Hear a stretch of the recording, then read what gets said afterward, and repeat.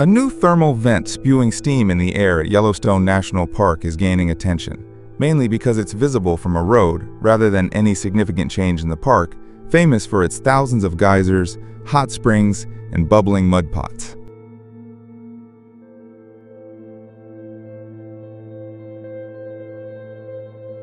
When Yellowstone's roads open to car traffic in April, tourists will be able to view the new steam column from a pullout as long as the vent remains active.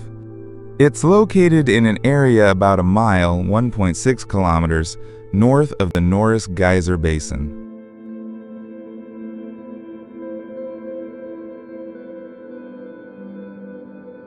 The thermal feature was first spotted by scientists last summer and inspired them to trudge across a marsh and measure 171°(77 degrees Celsius) steam venting from the base of a wooded hill.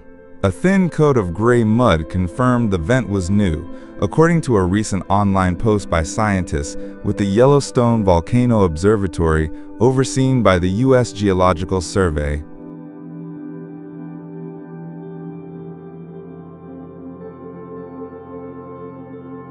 Mike Poland, scientist in charge of the observatory, said Monday that such features are often forming and constantly changing in Yellowstone. The feature itself is new. That there would be a new feature is, mundane, he said. The noteworthy part was just that it was so noticeable. But the sort of overall idea that there would be a new feature that formed is pretty normal.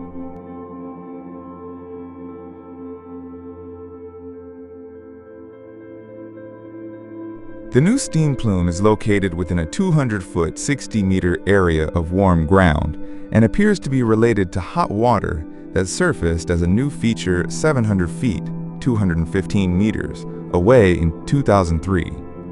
The plume diminished over the winter.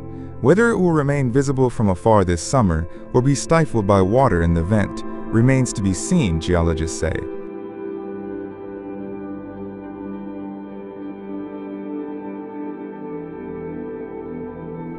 Still, geological changes in Yellowstone draw interest because the park overlies a volcano that was responsible for powerful eruptions in the distant past. The volcano has had no lava eruption for 70,000 years and no major eruption for 631,000 years, however.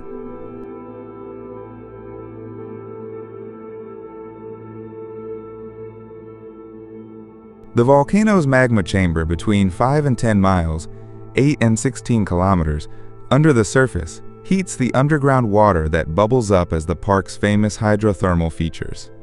Only between 10% and 30% of the chamber currently holds liquid magma.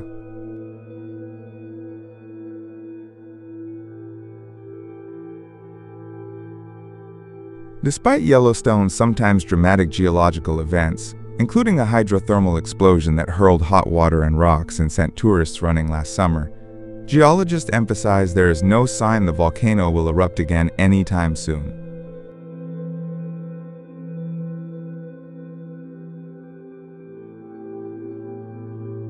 Yellowstone's thermal features come and go, but the park's most famous one, Old Faithful Geyser, is still going strong. There's so many thermal features. Not only do they come and go, but they change, Poland said.